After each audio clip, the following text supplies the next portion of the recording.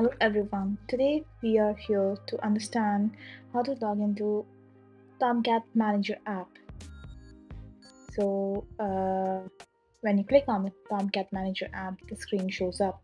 So it is asking for username password, but you have just installed it.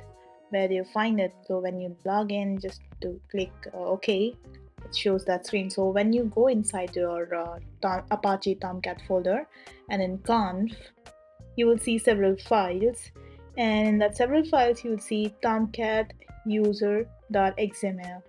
You'll open it in Google Chrome, and you'll see that it has certain settings inside it. So let me just open it in some other editor. So let me open it in Visual Studio Code. So in here you see that there is a line number 39, that says username and password. So this is like temporary username. You can change it whatever you want.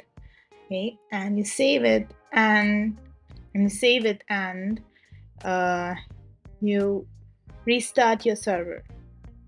So the server is right now running, so I'm going to stop it, I'm going to shut it down, and then I'm going to start it again.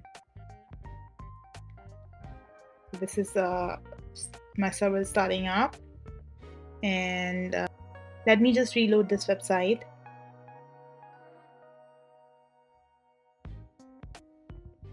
And I'm going to go inside the Manager app and type in my new username password, and I am logged in.